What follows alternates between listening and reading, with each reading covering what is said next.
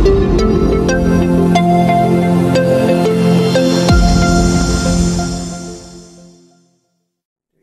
everyone, it is Kat. I'm Amber. And we are Wandering Soup, and today we are sharing conversation. One's between us. We figured we'd share it with you. And it's about different things that occurred to us due to us moving abroad. We've been traveling for a year. Yep. It'll be a year, June 4th. We got on that plane to travel to Singapore, and from there to Malaysia, and from there finally landing in Cambodia. It's been a fantastic journey. We are currently in Hanoi, Vietnam, and we just wanted to share some of the information and the knowledge, really, that we've learned in this year of traveling, and what led us up to traveling as well, which is really important, because once you get there, you're there. But to get there, there's a lot of steps. It's a journey in itself. It is truly a journey. Mm-hmm. So what we're going to start out with is one of the first things we did when we were thinking about moving abroad. And mind you, this was probably about a year, maybe 9 months prior to us actually jumping. And there was different reasons for us jumping, job, burnout, and we were just like, why are we really had planned on moving actually in 2020, but we ended up bumping it up to 2019 just because life said go ahead on and fly. And thankfully we did, because if we had moved, this would have been the time frame that we had actually were originally going to move, and obviously with Corona we wouldn't have been able to do it. That's true. So there were signals, and we listened to them, we received them. So anyway, back to our conversation today, which is first steps for moving abroad from the U.S. Right. First steps that we looked at, and first things that we did, and the research that we did. Do your own research always, and update everything, because it changes at the drop of a dime. Some things do, depending on the country. But anyway, one of the first places that we went to for information was Facebook groups. Lots and lots of Facebook groups.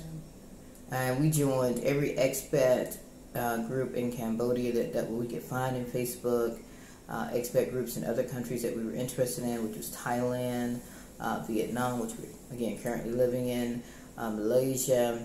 And the reason why we say expat groups is because you really get a feel of how people from other countries have adjusted to life. And you get reality. Some of the blogs that you read, to me, I don't know about Amber, but to me, they were really biased to backpackers. Really cheap living, people under 30 who, live out of their backpacks, can survive on, $200 a month. I don't live like that. I don't want to live like that. So I need people who have kids, who are over 30, right, who have a job, and they're paying bills, and they're moving with obligations. So that was the information that I found in most of the Facebook groups. How about you?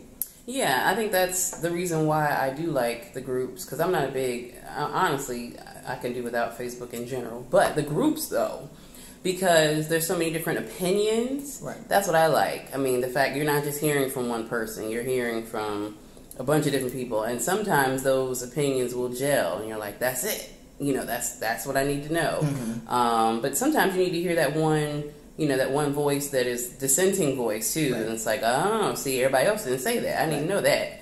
So yeah, the groups are what's up. Right. Oh yeah, and that dissenting voice that you mentioned is really key. Yeah. Because they'll mention that one thing that everybody else has sort of glossed over, they've gotten used to it, but it may be a major factor for you. Right. And it may be something you didn't even think about. But you're gonna be that. You may be that one dissenting voice in the group once you arrive there. You know what I'm saying? And that's cool. Always be truthful if you do post in the group. Ask really good questions. Do research. Just read the post, man. They're so truthful. The countries look really good on paper, but then you get into the everyday living, and then you find out you can't walk down certain streets. You get robbed, people breaking into your homes. Right.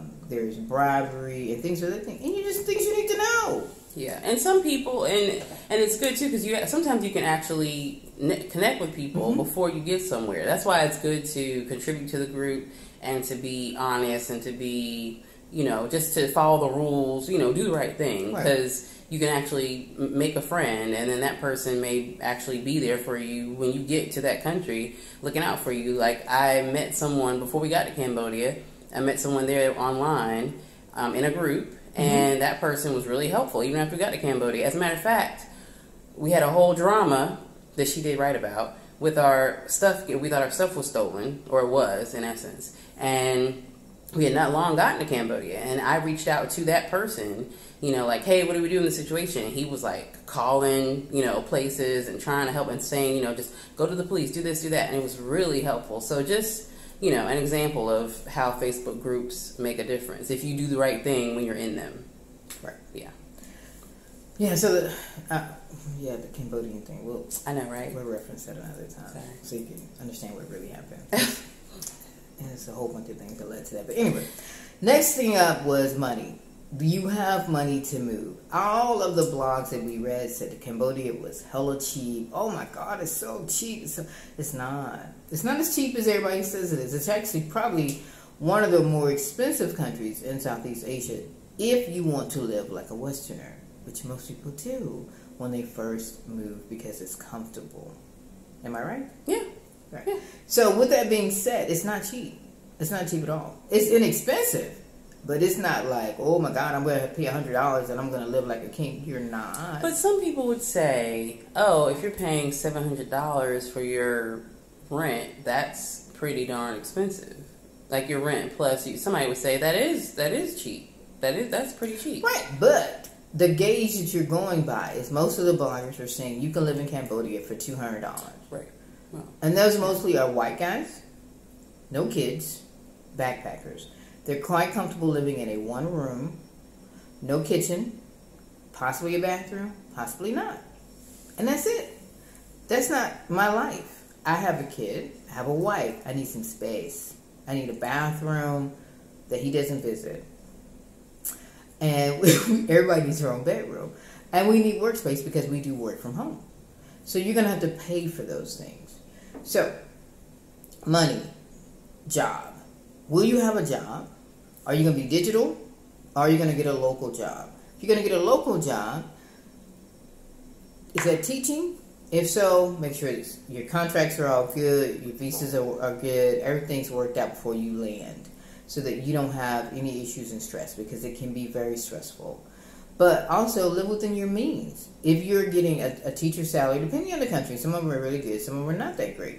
Depends on your education level, I guess is what I'm looking for, or your certificates and things like that. So that's going to determine how much money you make, and that's going to determine how you're going to live. So keep those thoughts in mind, that most of us coming across, again, unless you're single and you're used to or wanting to live in a room, you're going to pay a little bit more than what is advertised out there. It's just much more. That's all I'm going to say. What do you say?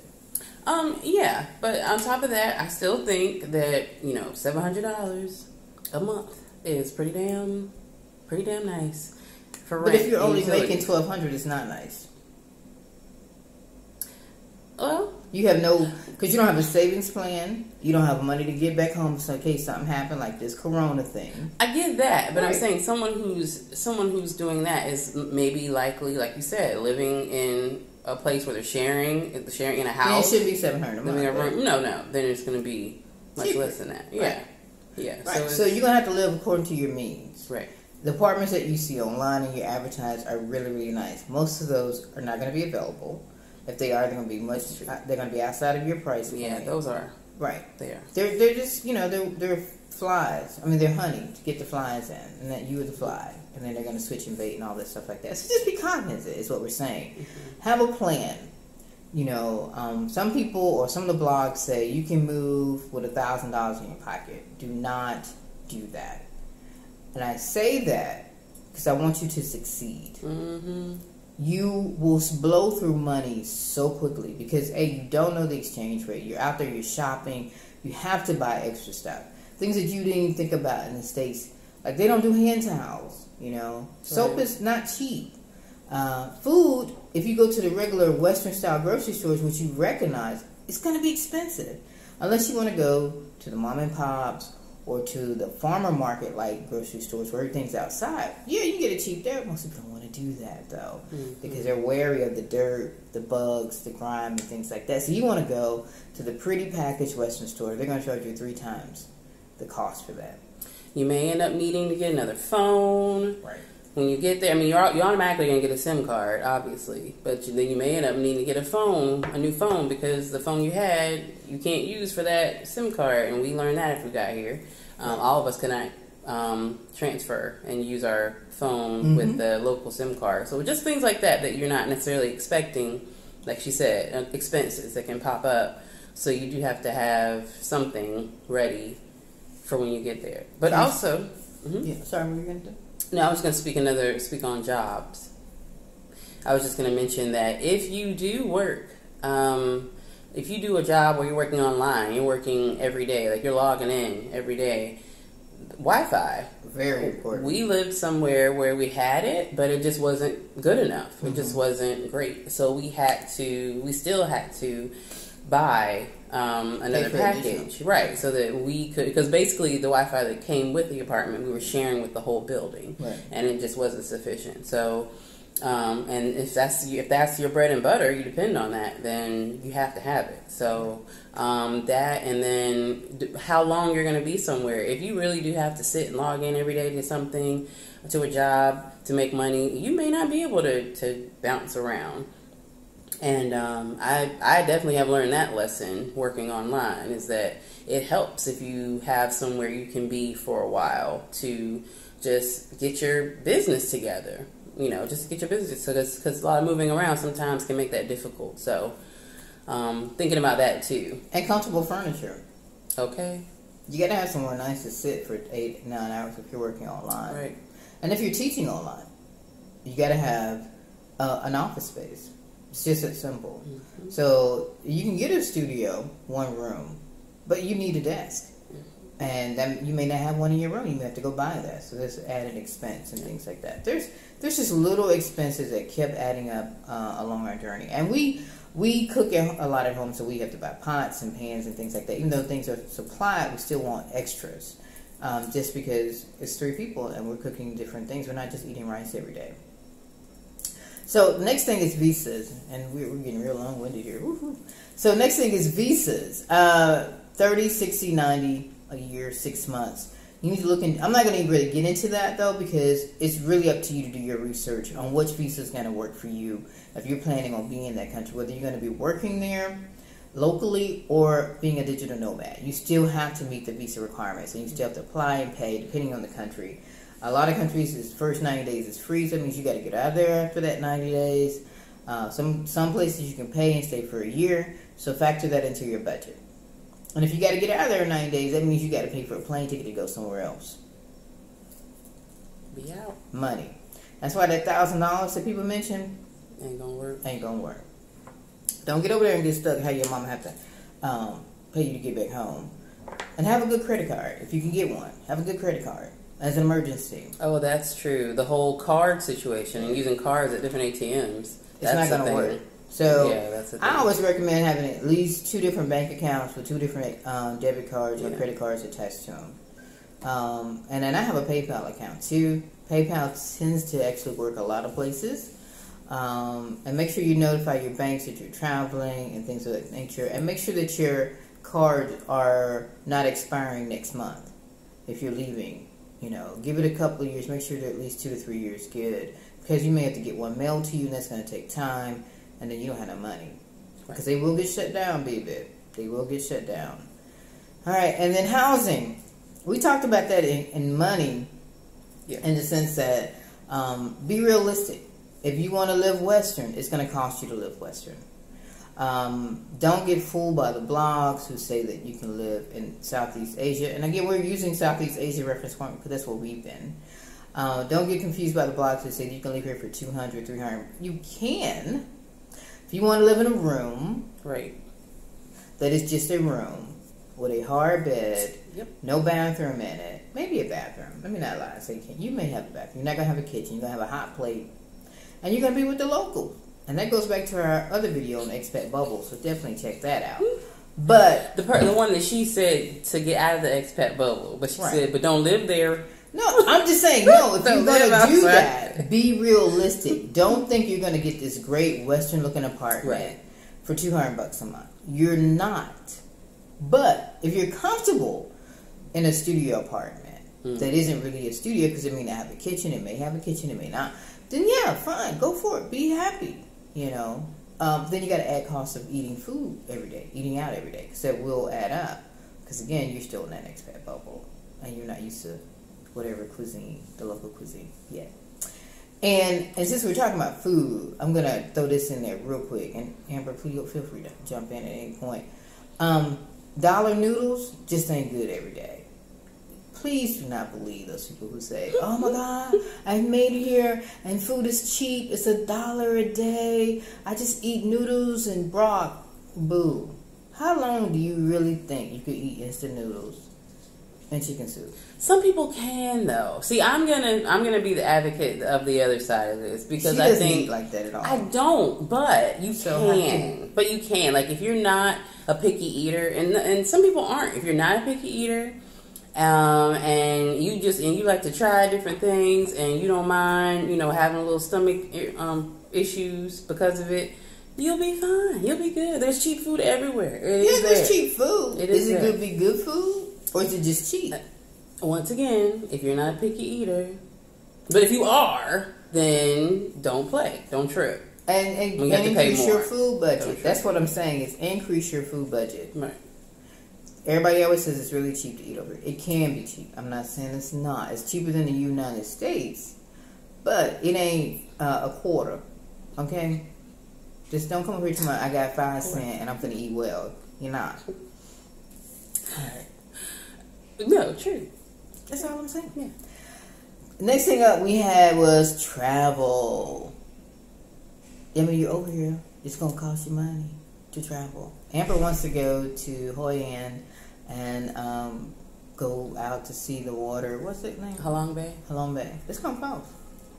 Whether you live or not, touristy stuff costs money. Yep. And just walking around the streets costs money. It's just like anywhere else in the world, So just factor in travel, and then if you're doing the visas and you're not working local, you're digital, that means you're probably having to leave every 90 days, every 60 days. Keep you some money aside for travel costs. Planes, trains, whatever it costs to get you back home. I always have an emergency fund. Corona, you should have taught everybody that. To have your emergency fund as much as you possibly can to cover at least one ticket one way back home, just in case. I mean, unless this is going to be your home, then, which is fine, because we didn't leave. People ask, why didn't we? But we actually thought it made more sense to stay here. Some people did leave, and it cost them a pretty penny to leave. So just keep some money aside. Yep, absolutely. Yeah, a lot of people left, but we were looking at what the costs were going to be, and it didn't make sense. It just did not make sense to do that, and I don't regret that decision. I think we made the best decision. So yeah, but still, we have to have money for when we do decide to go. So we have that. And it wasn't even cost. I think it was health-wise too. Why would we leave a place that was handling everything better to go to a place that was handling everything worse? Mm-hmm. And then we'd have to pay an exorbitant amount of money on top of that. Plus, we'd have to make it when we get there. Right. Versus here, we had a home and we were fine. Mm-hmm. So, yep. So, and then we're going to wrap all this up with costs. Be realistic, people. Ignore those blogs. Don't say ignore. Factor them in as to who's writing those blogs that you're reading that says Southeast Asia is the land of cheap. It's not as cheap as people say it is. It's relatively inexpensive though, and we love it. But don't get over here thinking you can make a living and you can survive on $200-300 a month. It's just really truly. I mean, it's possible. It is possible. It's possible. And why would you want to live like that? If you decide that's what you're going to do, then just commit to it. Commit it, because that's basically you're gonna have to, because it's gonna be a different type of living, totally different than you're used to, and that's fine. If that's what you're looking for, then that's fine. Live it, baby. Not me, not my cup of tea.